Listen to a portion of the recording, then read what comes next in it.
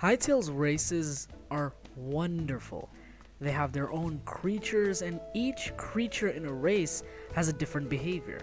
Some hunt and find food, some guard their own territory, some scout different areas, some help develop their young, some lead their armies, and there's so many other things that members of a race do. There's a lot to know about Hytale's races, but if we want to learn about them, we gotta make sure they're peaceful.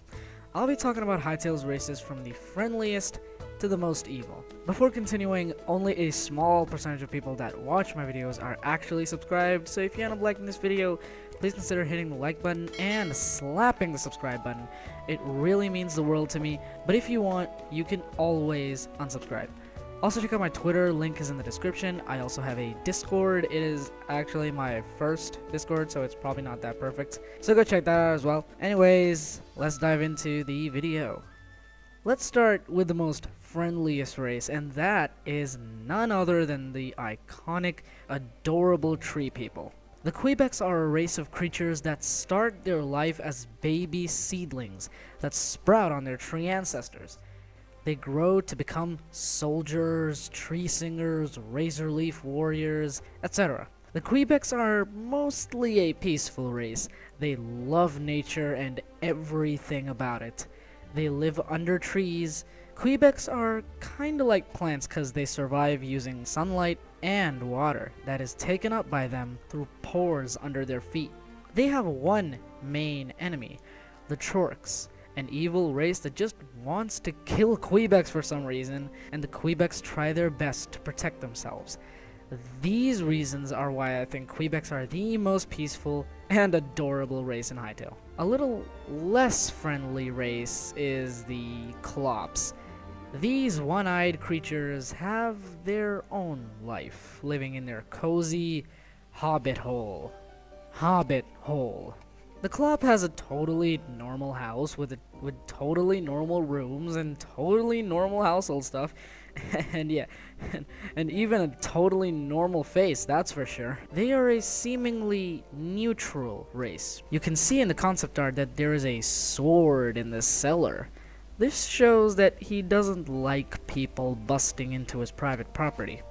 That's what makes them the second friendliest creatures for me, because they aren't that friendly. Moving further on the scale, we have the Farons.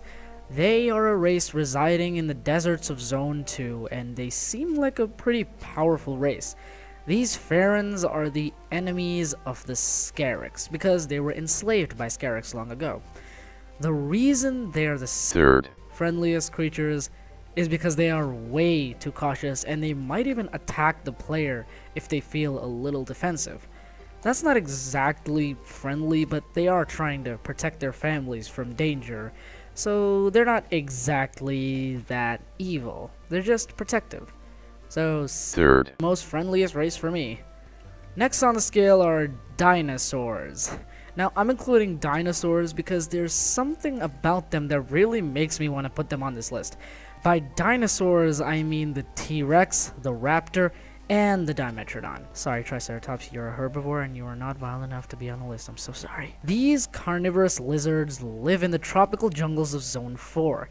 These creatures are brutal. Look at their teeth. You can already tell that they will eat any kind of animal that has juicy meat inside it. But here's the thing. These dinosaurs aren't eating other creatures for no reason. They're trying to feed themselves. Eating animals and other creatures is pretty violent, but you gotta eat food if you want to live.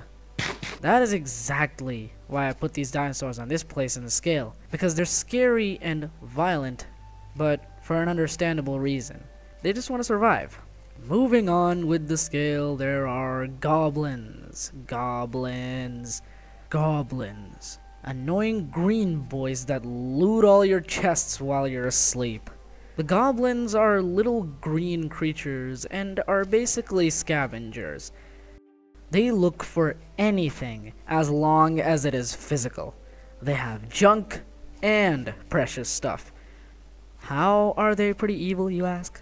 Imagine you're having a magically good day, but then a goblin steals your precious lovely sword and runs away. When you go to get it back, there's an entire army of goblins that throws bombs at you, making you run away. That's more annoying than my younger siblings. I consider that to be pure evil, and the goblins deserve to be in this place on the scale. Third most evil creatures, the Trorks, a combination of troll and orc. These creatures exist as 5 different archetypes. These guys are partly scavengers, just trying to survive by eating meat that they find around. I'll tell you, these guys are evil. They kill Quebecs for no reason. That shows no sign of positivity and should be illegal. So they're not exactly friendly to almost any type of creatures. The position of second most evil creatures is well deserved by the Scarix, those giant insect things residing in Zone 2. These things are born as larvae inside eggs that look kinda like Mandalorian Kragna eggs. Their main rivals are the Farrens, who they imprisoned long ago. They live as a society, which is kinda impressive for a bunch of giant insects. These bugs are mainly focused on the development of their military and riches. You can see that for yourself in the concept art. It almost seems like they hate every other creature in the world, but I'm not entirely sure about that. But that is exactly what makes them evil. They either kill you or imprison you if you get a chance to meet them. And let's be honest, leading your own race to glory and harming other creatures in the process is clearly evil.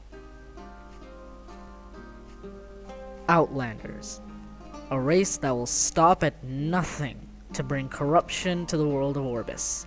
Their types are the Ranger, the Priest, Cultist, Warrior, Chief, and Colossus Boss.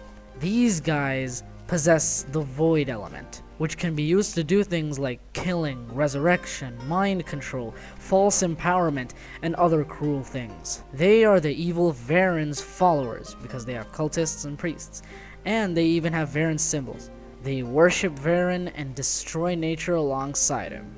That's way too evil. And those were my thoughts on which Hytale races are friendly and which of them are evil.